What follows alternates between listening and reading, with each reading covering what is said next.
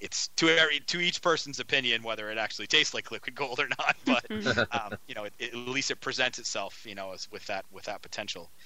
As far as favorite yeasts go, I mean, I do have a tried and true wine yeast that I'll use, especially on my higher ABV fermentations, and that's the Lalvin 71B. Not a stranger to the mead world. A lot of folks use that one.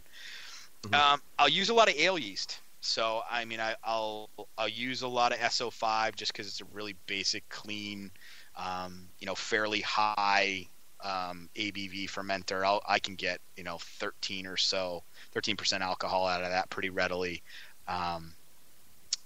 This last time around with the cider, I have one that's got squash in it, and I used a Bavarian wheat yeast from can't remember what it was. Used a couple packages of that because I'm going to add some spices. So I figured the spiciness, the phenolics and esters from the yeast itself probably would be very complementary to that.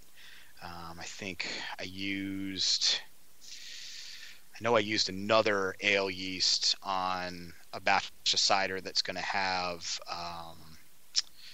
some maple syrup in it. Another one that I thought would have some spicy phenolics that would match up well with that. I'll do a bit of lager fermentation on meads as well. So I don't know how common that actually is. I'm sure I'm not the only one who've tried it, but I don't necessarily hear about it all that often. Yeah, I used to lager a lot when I made beer, but I haven't tried it with mead yet. But it'll probably make a very nice dry mead, I would imagine. So here's the reason why I did it. So last year I got some mesquite honey, and I used that with cider to make a sizer in a small batch, and it was the time of year where the crawl space off of my basement was getting pretty cold, and I had lager yeast around, and I'm like, hey, you know what? It's staying in the low 50s in the crawl space. Why don't I just put this carboy out there with the lager yeast in it for 3-4 weeks and see what happens? It had the most wonderful aromas by the time it was done. I just, and the mesquite honey itself has killer aromas anyway. And I really felt like the lager yeast, the slow, gentle fermentation, you don't have as much, volatility in the fermentation, so you're not blowing off nearly as much aromatics out through the airlock. So this year I wanted to do it again, and I got a honey from Oaxaca in Mexico, and again took a taste of that honey, smelled it, and I'm like, okay, this is a perfect candidate for a lager fermentation because it's got aromatics in it that are really beautiful. I can guarantee you I would lose a lot of that if I did a regular room temperature fermentation. So I've got it sitting in my firm fridge at 54, and it'll probably take 3 to 4 weeks for it to finish. And right. Just like you would if you were going to lager a beer, it'll be brought out of the fridge, left at room temperature for a few days to let the yeast kind of scrounge up any diacetyl or any other stuff that it's got laying around in there, and then it'll get cold crashed, so I can get the mead off the yeast, and then it'll just go into regular packaging. It's a fairly high ABV sizer, so it'll go into a regular wine bottle after that.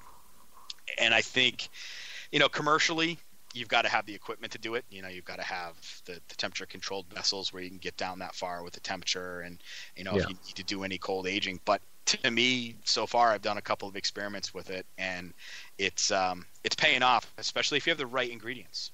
If you've got a honey that's just got beautiful, beautiful aromas to it. I also think there's some honeys out there that typically have insane pace of fermentation. So I know you guys were talking about meadow foam honey with Eric a couple weeks back.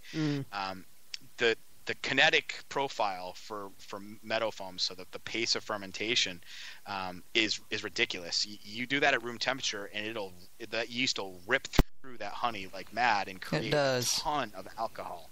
Yeah, I bet you a lager fermentation probably would get you a much more a less steep curve. It would take a little bit longer just because the yeast is less active, because it's cooler. You know, it's designed to work cooler. It's a slower pace. So that's going to be one of my next experiments with lager fermentation, is to get, you know, a lager yeast that'll go down. I might even try to get one that'll go down to like, you know, 48, 50 degrees, and just do a batch of meadow foam traditional with a lager yeast and let it sit there and take as long as it wants. Because the first time I did it with meadow foam, it was probably 65, 66 degrees, and it's been in the bottle for 8 months and it's still hot. It is just ridiculously hot. And, you know, and I'm sure I probably could have started with less fermentables to be able to do that, but I still know that the fermentation would go so quickly, and I don't think that is beneficial to a well-balanced finished product, unless, of course, you introduce a ton of time for aging. And I guess I'm just not that patient. I want to drink. Well, that's why that's why you make the fast meads, so you have something to drink while you're waiting for the slow meads. That's you true. know? Yeah, it's that's all the great about thing layering, you know. Yeah, the session meads are great because they're sitting in the cooler in the kegs, and I can go down and take those off the tap anytime I want, and the other ones can sit around. So yeah, I would definitely agree with that. So, but I think, you know, the experimentation with yeast, I've used a whole bunch of different ones this year. I can't say I found anything that I'm hugely sold on. I'm looking for the number for one that I used most recently. Where is that?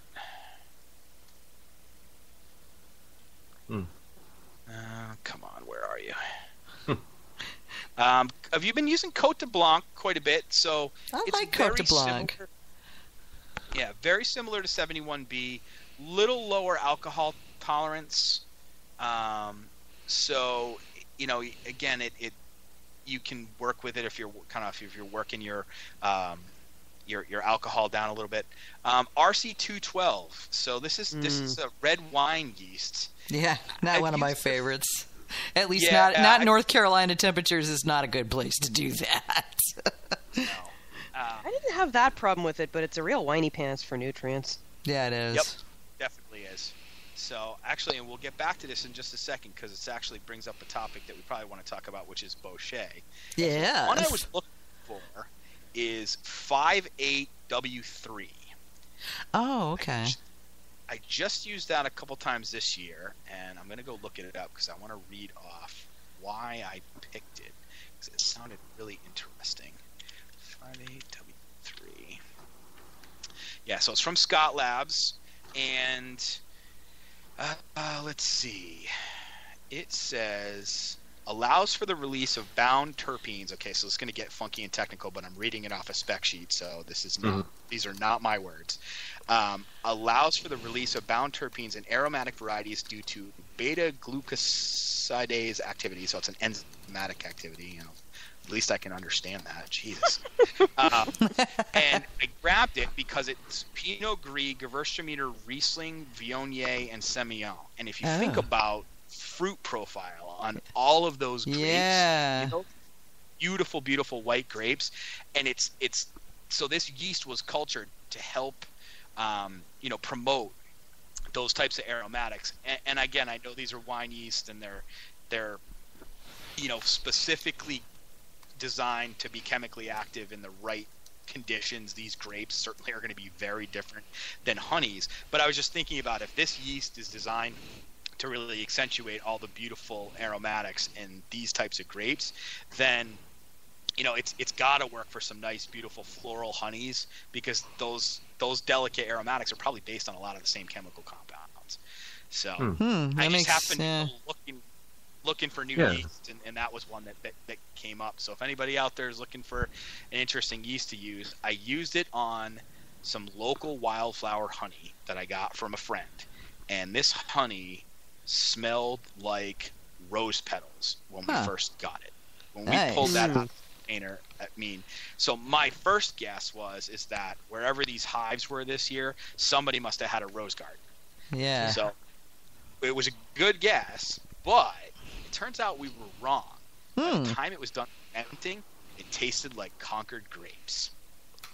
What? So I bet that the bees got into wild Concord grapes, because this guy lives in a pretty rural area east of us, and I know there are areas around there that have a lot of wild Concord grapes, and it tastes like wild Concord grapes.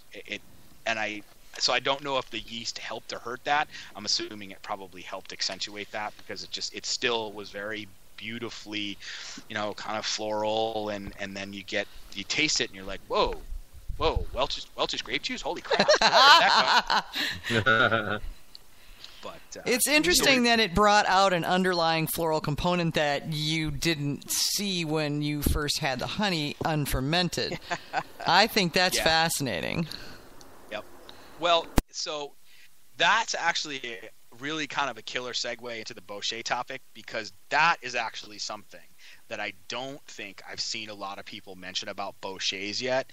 Is there's something about caramelizing the honey that does something to it that when it's fermenting it and after it's done, it tastes different than fermenting that honey straight up. Absolutely. Not just the caramelization though. It's even more nuanced than that. And I don't know what the chemistry is here, but a wildflower honey tastes more like red fruit when it's been caramelized and then fermented. I don't know if it's just the Dutch Gold wildflower honey that does this. Maybe it is, but I've done this several times with that honey with the Bochet, and man, it is ridiculously of like raspberries and red currant, and nothing else I've made with it tastes like that. Weird. Okay, so it's caramelization. I'm like, that wouldn't be what I would guess would be the flavors that would be created from that. Doesn't happen. No, that's the thing. I've got a Bochet here from Red Gum that is very floral and threw some very nice floral flavors when I made it normally. But when I Bochet it and fermented it started coming all through the ferment was apples, and then when it was finished, it was like oranges. Yeah, I mean, I don't know. What I can tell you is I don't know what's going on here, but I'm completely addicted to it.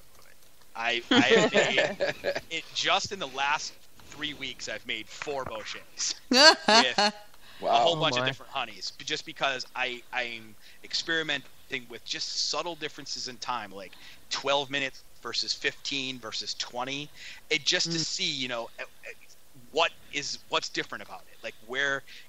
When I get the Bochet mixed up, taste it. Can I taste the difference, in the 12 versus the 20 minutes? Okay, and then when it's done fermenting, what's different about it? And certainly the level to which these concentrated, nuanced flavors come out is definitely different, even in a matter of just a few minutes difference in caramelization. So for me, it's an interesting extension of that palate. It's another way to use honey to create a basis for stuff. And you got all kinds of obvious things. You're going to caramelize honey, you start thinking about chocolate and other things that can really blend well with it. Peanut butter. So we've got a PB2. We've thrown. Oh my. Yeah. PB2 really? Fun. Yeah. So here's the thing. So remember I told you about that honey that tasted like Concord grapes? Right. Well, we Bochet'd some of it. Oh. And holy crap! Great jam, man.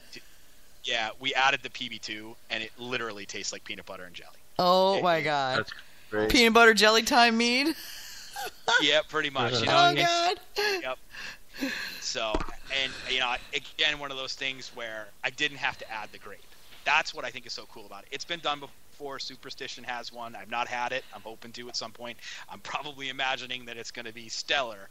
But what's so cool about this one is I got a similar profile out of it, but the Concord grape came from the honey, and I have no idea why, because the guy I got it from has no idea either. Huh. He's like, Concord grapes? He goes, really? Huh? I guess I'll have to look around while I'm out near the hives, next year, because he's putting them in the same place, I guess, just to see, are they around somewhere, or, again, the bees will find them. The bees will find them. So there could be buried in the woods somewhere, and he's probably never seen them. But I just thought it was neat that we get this Bochet done, and it's fermented, and I'm sitting there, and we're thinking we're adding chocolate to it, and I'm like, man, this tastes way too much like grape jelly to do that. It just doesn't – this isn't right. And like, I got PB2 upstairs. that's where I'm going with this. And, so what's the PB2? Powdered peanut butter. Okay. We were